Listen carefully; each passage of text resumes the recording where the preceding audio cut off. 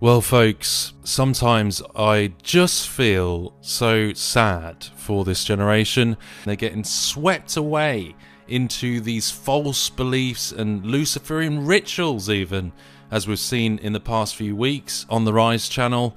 So many people are caught up in this deception that is coming upon the world. And that's what we're trying to do here, folks. We're trying to raise awareness so that people might be able to discern the false philosophies and the lies that people are being brainwashed with in this society.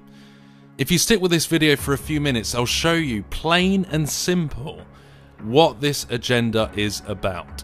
Man trying to elevate himself and to achieve immortality without Jesus, without the forgiveness of sin. They are working as the false light.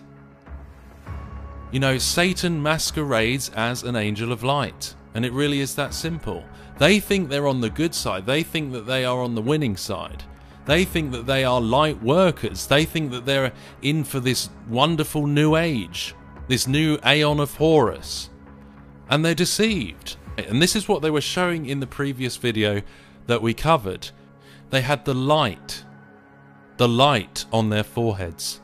Now you think about that.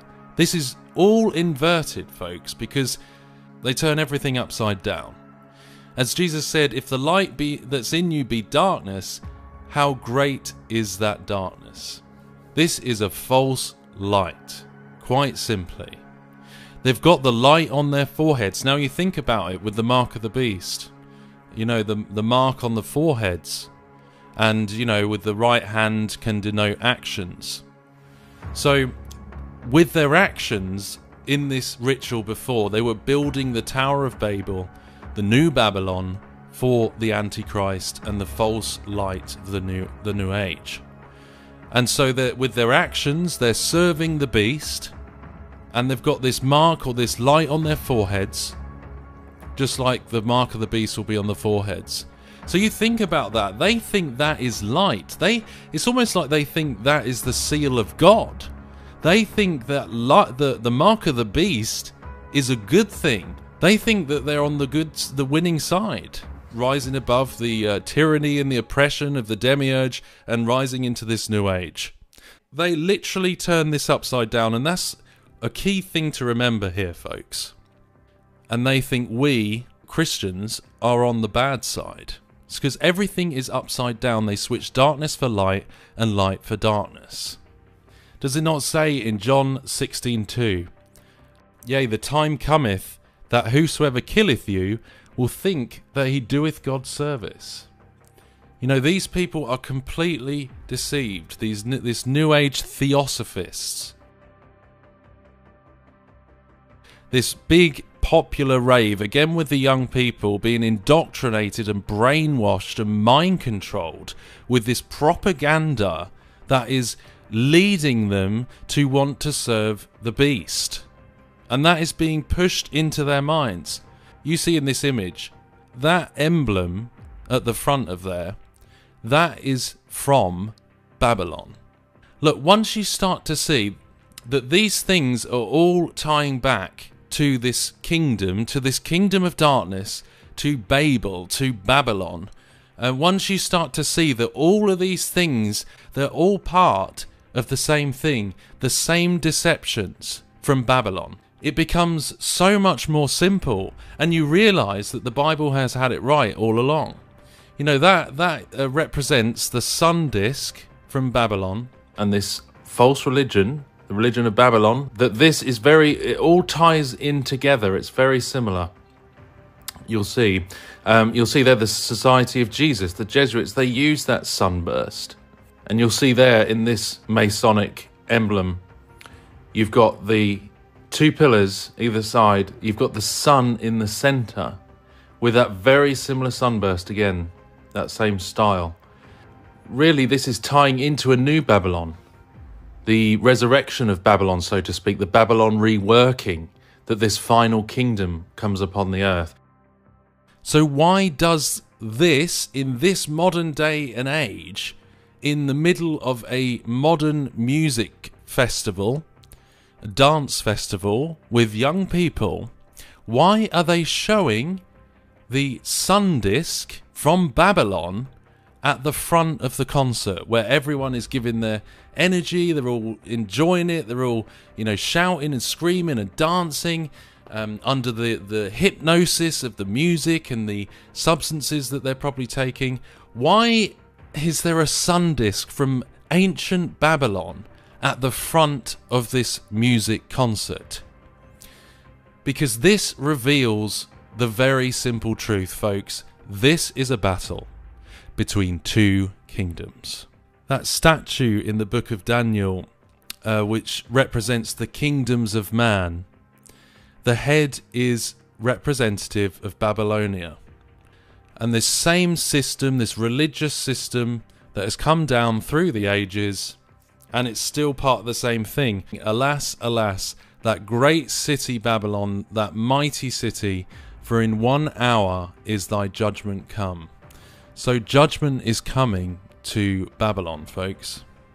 But anyway, I just want to cover quickly this ritual that I've seen.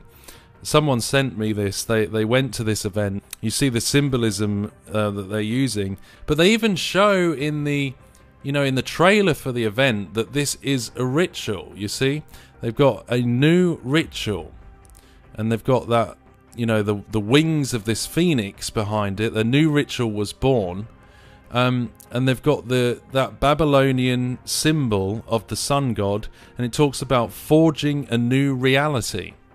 So this is about that new age, that Antichrist age, that Aeon of Horus, the sun god. This counterfeit of the millennial reign, which the enemy only comes to steal, kill, and destroy. He counterfeits, he copies. This is counterfeited, this is copied. You see the third eye symbolism that's being used. And honestly, folks, they show this vortex coming in front of the crowd, and then this evil voice comes out and announces at the front, in front of these thousands of people, nearly all of them, not realizing what's going on, what they're actually being part of. And it talks about leading them into the void, into the black void. And the voice describes this place of nothingness, right? This place of nothingness that this audience is being led into as part of this music ritual. This place of nothingness which doesn't have a beginning and doesn't have an end. And so basically it's describing, from my point of view, that they are being transported, at least visually at this ritual, into, or conceptually even, into the bottomless pit. The place that has no beginning and no end, this void, symbolically to the bottomless pit. And as this then counts down from 10, and he gets everyone worked up in the audience into a frenzy, counting down from 10, 9, 8, 7, this veil drops down, and they going through the veil into this pit, bottomless pit, essentially. And this massive symbol of the ancient Babylonian sun god lights up in all these colours in front of everyone. And, has almost identical to that image from Babylon, from ancient Babylon. This is thousands of years old, folks. Thousands of years old. The sun god, the sun disk from ancient Babylon. Why, oh why, is that being shown in the year 2023, 2024 at these music venues? Because it's the same gods being worshipped, and that's what they're showing. The same thing we keep seeing over and over again. Revelation chapter 9 verse 11, just like in the Olympics closing ceremony. And they had a king over them, which is the angel of the bottomless pit, whose name in the Hebrew tongue is Abaddon, but in the Greek tongue hath his name Apollyon. Apollyon the destroyer. The angel of the bottomless pit. And in this ritual, again, they just start it off, making it known that it's a ritual, that, the people there, they're partaking in a ritual, whether they realise it fully or not. and then they start describing the bottomless pit, going into the pit, into the void that has no end, where there's no consciousness or whatever they say. And then they drop the veil when they go into this place symbolically, and they show the ancient Babylon sun disk, winged disk, which represents the sun god. This is their gospel, folks. This is their gospel. Revelation chapter 9 verse 11 is their gospel. They want to bring Apollo, they want to worship Apollo, they want to make Apollo king in people's lives. They want to manifest this thing. They want to bring the Antichrist. But remember that they are not the ones in control. As I conclude, God is sovereign. This is not an equal playing field. The enemy is a created being. Remember, at the cross, Jesus Christ spoiled principalities and powers. He made a show of them openly, triumphing over them in it. It is finished at the cross, folks. Jesus is the King of all kings. Jesus has won the victory at the cross. It's the Lion of the tribe of Judah who opens the seal in the book of Revelation. Remember, God is the one that's sovereign over all things. As we show these things, the idea is that we bring you to the truth that the Bible says everything we need to know. We know that Babylon is going to be judged in this world one day in the book of Revelation. And the wrath of God is coming upon this world. Unsurprisingly, as the world enters into the days of Noah and everything that's going on.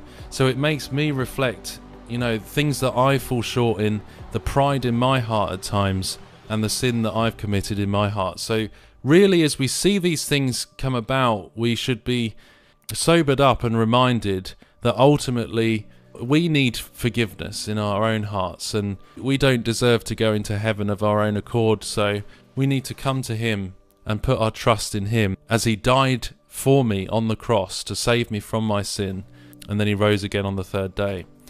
Follow Jesus Christ, who is the only light of life. God bless.